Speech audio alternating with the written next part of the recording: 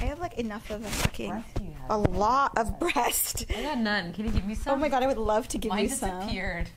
This episode's called Breasts. Small ones, big ones. Welcome to Spill the Chai.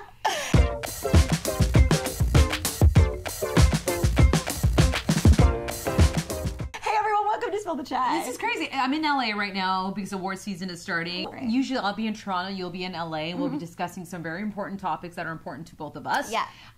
And just about daily life, and we want to hear from you too what subjects to talk about. Are we at Focus? Oh, I don't know. But we're brown. We're both brown, in case you are watching this in black and white. I know. Which is not really done. We don't get to see that very often. We don't get to see right? it. And that's why we thought, like, I think there's definitely, we noticed this, we've been friends for a while, and we noticed that there's this, like, brown girl movement happening in Hollywood. And we decided to bring our conversations that happen, like, by DM secretly into the forefront and start talking about stuff with all of you guys and open this conversation. I know. And it's so great because we have all these people that are of South Asian descent. We got Lily Singh right now out there. We got Priyanka Chopra. Mindy Kaling. She's killing Jamila. it. Yeah, it goes on and on. And talking about Priyanka Chopra. Who's your girl? I love her. Yeah. I've known her for, I don't even know, 10, 15 years, I would say. And I remember the conversation I had with her the first time, and she said, I want to break into Hollywood. And she released her album at that time. Oh, wow. Yeah, she was a singer for a while. I knew that. Yeah. So I remember that, and then look at her now. She's married, and she did Quantico. She did... I loved Quantico. What was the other one with... the one with the Rock? What was that? You should know. He's your boyfriend. What's that movie called? That movie! They're running on the beach. What is it? Oh, Baywatch. Baywatch. You was on Baywatch. I didn't watch it. I didn't watch it either. I know. I did watch it. Don't tell him that. I know. He'll The be Rock. heartbroken. Hey, Dwayne, what's up? Okay, so we're going to talk about Priyanka Chopra's wedding today because this has been a heated discussion between the two of us. Yeah. And we wanted to, like, bring this out to all of you. And I want you all to tell Sangita that I'm right. No. So on Spill the Chai, we're going to have discussions of things that are happening in our life as well. And you're getting married this year. I am. I've been married for 16 years, celebrating my 17th this year. So it's crazy. I've been with the same guy for almost 21 years. He's super handsome. You're supposed to say I look young. You look super young. I mean, he's so handsome. I was like, forget him. No. But you know what? We're still in our honeymoon phase. We still check each other. I still check him out. There's something about our relationship where we learn that you have to have separate lives, and I also have to have a life together, and that's very important. So that's my advice to you. He's also married to Canada's cover girl, so I feel like it's not that hard for you. I don't even know if he knows that. Yeah, right. I don't even think he's interested. I feel like every guy in Canada knows that. Oh my gosh! So. But yeah, you're getting married this year. Introduce who we are really quick. Oh right! Oh my gosh! Yes.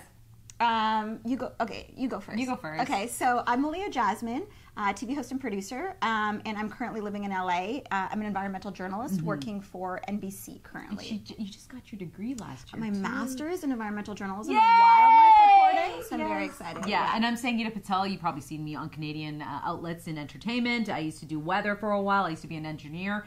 And one of the things that I really want to do going forward is have real talks and conversations that are important to me and to you and to you as well. And I think this is a great platform for us to start. And I think that's when we finally said, let's do this, make this happen, spill the chai, don't spill it on this. On this nice bed. But one of the conversations again is about the whole wedding concept, and it's you're having this dilemma of having an Indian wedding. Do I have a brown wedding or not? I mean, this is the thing. Let's talk about Priyanka Chopra's wedding. So she got married December 1st, 2018. Did you like her wedding?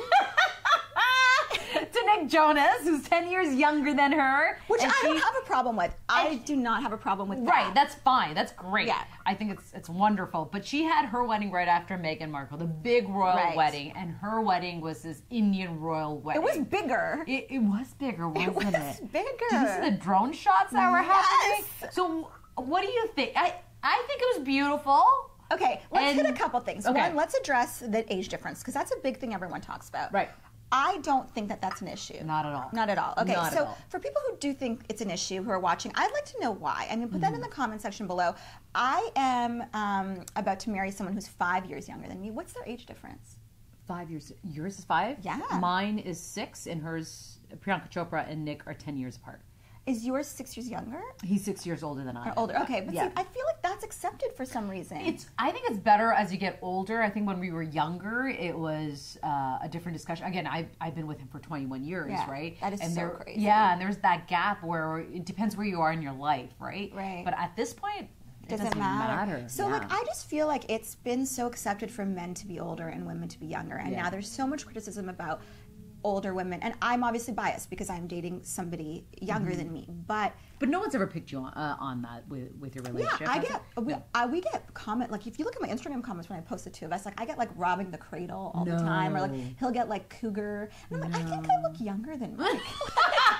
So you thought her wedding was elaborate? I thought it was too much. She got married after Meghan Markle, and her wedding was so big and so extra, and like, I'm not a big wedding person. Yeah. Like, you know, I'm very apprehensive about my own wedding. But I just thought she went like, her wedding was like 35 days long or something. It was like 300 ceremonies, 500 outfits, like so many drone shots. I mean, I just felt like it was the budget of like a Bollywood film on her wedding. And like, it was sponsored. And also her official photos were like, not for her. They were for People Mag. Like, I get it. If you take your own photos and then like paparazzi take photos, or they end up buying one or two of your photos. But like, her official photos were People magazine photos. Like, that's weird. I agree, and I think part of it is that when she had this wedding, the guest list as well, she didn't have a lot of people there, but there was a lot of celebrities invited to the wedding. It was in India. I know a lot of people couldn't show up because it was in India. I think you need a visa to go to India to really? Yeah, there were some issues. So some people we knew that she invited did not show up because of that reason. But I think... Were you invited? No, I wasn't invited. Sorry. Thanks for telling me. Sorry. But you know, it was big. But also at the same time, it's a celebration of the Indian culture. I think for her to be able to open it up to people who haven't seen it before, get a taste of it. Really, I mean, it's not like that all the time. Definitely not. But it's a sense of making it even more elaborate to kind of celebrate what the Hindu culture celebrates in terms of weddings, right? So it's almost like, hey, if we're going to put it out there, let's put it out there in a big way, right? A lot of people saw the fashion. They got to see the ceremony. Yeah. She even did the prayer the day before, and I don't know the name of it, but that usually means this because people are questioning the relationship if it was actually real or not. Right. But she did that celebration, that prayer, and I just felt like to me that this was a real relationship. You know, that kind of, okay, so I still think that she was super extra with it all, and maybe it was just because it was in the wake of the royal wedding, and I felt like it was bigger than the royal wedding, and the veil, like, okay, give me a break. Anyways, but... I loved it, Priyanka! That veil could go on and on and on, and I think that's what you're going to wear for your wedding, right? She looked so beautiful. She did. She looked so beautiful, but I just thought it was a bit extra. However, I think that's a really good point. What a great way, and I never thought about it till you just said it.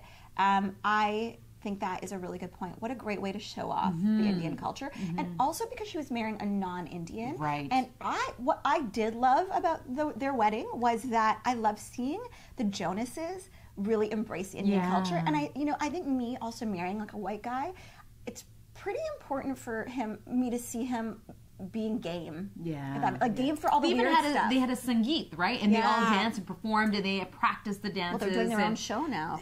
Right? Show. And there you go. Yeah. That's the whole point. So they've taken it to the next level. And you're right. And they're making more money off their wedding. Right? Maybe it was all planned that way. Like, that's what I'm saying. It's like, how much of this was planned just to profit from? Like, because there was apparently like sponsors, right? Isn't that the word on the street? Even Kim Kardashian did too. She had a sponsor when she was married to what's Kim that guy's Kardashian name? is Kim Kardashian. Yeah, like, I know. We expect that from her, but Priyanka, like, it's a different generation now, I think. Not a different generation. It's a different time. It's social media.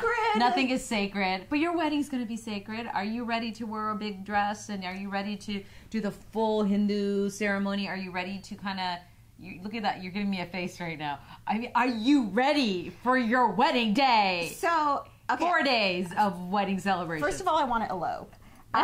Secondly, so I'm getting married because Mike, my fiance, is like really wants a wedding, which I had no idea about our entire relationship, how much he wanted this. But I had an entire elopement planned in East Africa, where my parents are from. That's nice. We're gonna get married in the same town my grandparents got married, like giraffes and elephants in the back. It would have been beautiful. Idea, and we had it all planned. And then he brought me out to dinner and just said, like, I've always dreamt of having a wedding. I want to like wear a tuxedo. I want you to be in a white dress.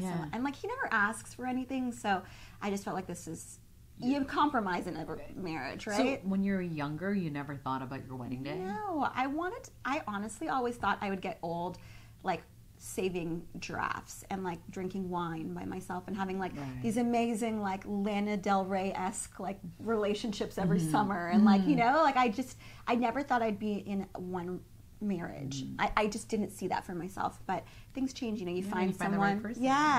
And he's incredible and he doesn't ask for anything, so I'm doing this for him. But I think part of me being very apprehensive towards having a wedding is this like expectation of like social, you know, gender roles and kind of what the pressure of the wedding, not only the Western wedding but also like the Indian wedding. So we're not Hindu, so I wouldn't have a Hindu wedding, but I think no matter what you are, if you're South Asian, you have that expectation of a huge wedding. And if you know people who live in Vancouver, Canada, like they all one up each other when they have their weddings. Yeah, like I didn't know within that. families, like people like one up each other, and that whole thing is like something I don't want to do. But your mom's also putting a little bit of pressure on you, right? She wants certain things for your wedding day. Yeah, like my sister just got married last 2 months ago, I guess now, in the south of Spain. She married a Spanish guy, and so they had a joint like Catholic, like it was kind of like a white-brown mix wedding. So they had this beautiful wedding. It was very much them in an olive grove in this area that had like history for both of them.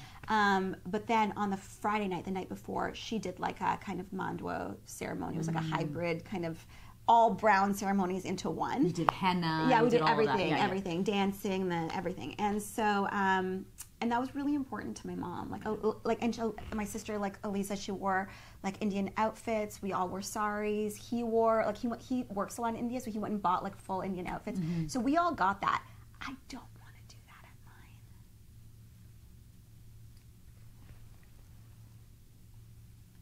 mine. So my wedding, 375 people. Oh my God, Sangita, this is like...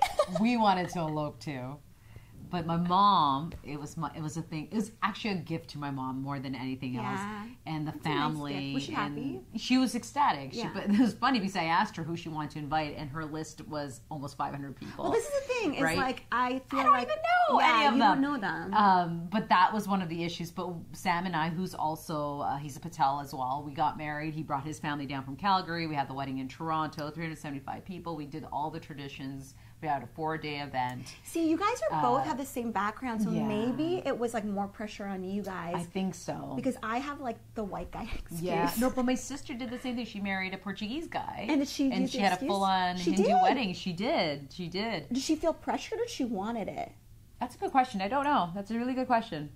Okay, so here's the question for you. So you had this huge wedding, beautiful wedding, multiple day wedding, right? Over 300 guests. If you could do it again, would you do it or would you elope? Ooh, if I can elope with my close friends and family, I would say yes. Yeah. Yeah. It wouldn't just be us two. I think I have to give that to his parents and my parents, that one opportunity to do that. Yeah. So if it was that way, then it's fine. But 500 people I don't know? No, I wouldn't want to do that again. But 375, we had people crashing our wedding that night because we had free alcohol. And I'm like, whatever, let them dance. If they want to drink and dance, that's fine. Can whatever. We put up a picture of like Sangita's wedding right now? Because I want to see. What did you wear? I wore a traditional dress. Both red? of them. It was white with red. Okay. And then in the evening, I changed into I think it was purple. Did you do a white wedding dress at all? No, I didn't, because we're both Hindu, so there's no... and he didn't do the horse thing. He didn't do any of that. But it was great. I think it was fine. It's just, if I would have done it differently if it was up to me. So one of my best girlfriends got married a few years ago, and she did the traditional Hindu ceremony, but then she also did a white dress wedding. Like, she did both. But I don't know, it just seems so extra. Like, I didn't even want to do like the dress. Like, I'm literally doing it all for him. So how many people are going to be at your wedding? I would love for it to be about 100. 100.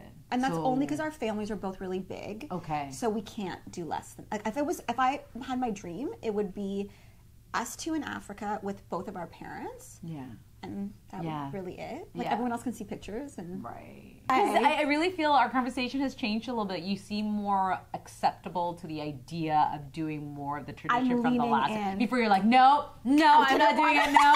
And right now you're like, no, Because it's for my parents. I know. I think you're like blushing right now. You're turning red, but I think your mentality has totally changed about this. You know, you say you did it it was a gift to your parents, and I feel like the more and more we discuss it, I see the joy it brings to my parents. And like, you have good parents, and they've given you so much. And like, you know, like a lot of us, like, you know, our parents came here as refugees or immigrants, and they've given us this life here and paid for school. And I just see how happy it's making them, and like, I don't know. So now you're okay with Priyanka Chopra's wedding now? No, I think it was so extra. Am I the only one? Like, I'm not saying it wasn't pretty, but am I the only one who thinks it was so extra?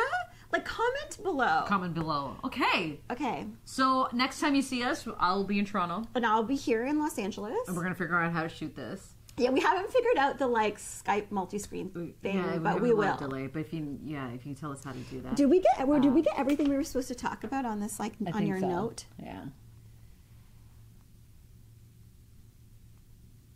Oh yeah, we did. Yeah, I think so. Yeah. I feel like we didn't talk enough about your wedding, but okay. I think so. Do you have plans for your wedding day? I mean, wedding night? Like, will we consummate our marriage? Is that what you're asking? Yeah, my parents think I was a virgin until I got married. No, I was a virgin. No. Did you guys get a hotel? Oh my God! Can I tell you? We have 2 kids now. It's okay. No. You have to keep this in. You have 2 kids. No, it's okay. No. And you're married to him. My first night was. No, my God. No. I even told my mom on the morning of, because my wedding morning, I'm in my bedroom. I wake up. My mom comes and gives me a kiss on my forehead, and I blurt out, "Mom, I've been with Sam for 6 years." So she did not know, because I knew someone's speech was going to talk about my relationship with Sam. She didn't know you guys had been dating. She didn't know I was with him for that long. Okay. So I said in the morning. And she's like, "Oh, okay." And then she walked away. I was like sweating, and I'm like, I'm marrying this guy, and I'm telling my mom about our 6-year relationship. Like, I wasn't ready. I had to wait for 6 years before I said, okay.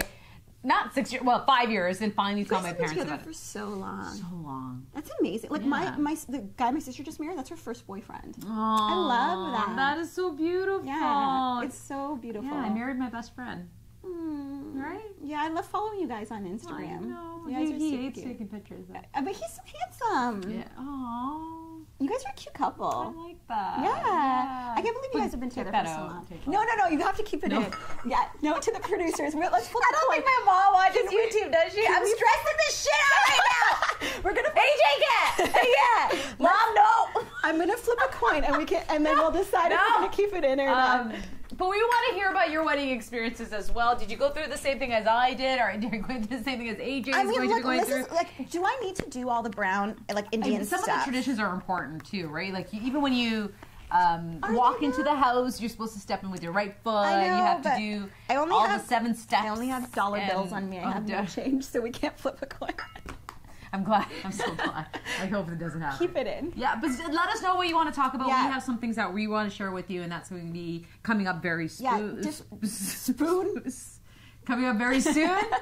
And yeah, we have some topics that I think that are very important that we need to put out there. And if you guys have any issues, like, conversations that are happening right now in the South Asian community, or especially with brown girls, I think both of us growing up without seeing people like us on TV was really hard, and we really want to have those conversations. Like, even if it's, like, Sangita obviously is the face of CoverGirl, and I think, like, one of the things that made me happiest when I read about your announcement, or you told me about your announcement, is that I remember having to mix 3 foundation colors to get a color that wasn't too pink for me. And so even like if it's about stuff like that, let us know. We would love to talk about it. And I also really want to hear from you guys, especially a lot of you who have gotten married. Do you think I need to do traditional Indian ceremonies, or can I just have a simple wedding? Like a little wedding, like just a small little like white dress wedding. I want to have like a 20-minute ceremony and just a party. Maybe that's the best way to do it, is have a small wedding and then have a big reception. Yeah. Right? Just like a literally 20-minute little like say our vows, and then we just have this huge party. I want to have like a live band and just everyone dance. Plant-based food? Mostly plant-based food. No dairy. Can I sneak in a steak? No, I don't eat steak, Mom, I don't! Your mom can't watch our show. No, Mom. I'm sorry, Mom. I'm a good girl. Coming at you from Los Angeles. Bye, guys. Spill the cheese. Subscribe as well. Yeah, I don't. I eat only shrimp. You're steak eating non-virgin. And I have 2 kids.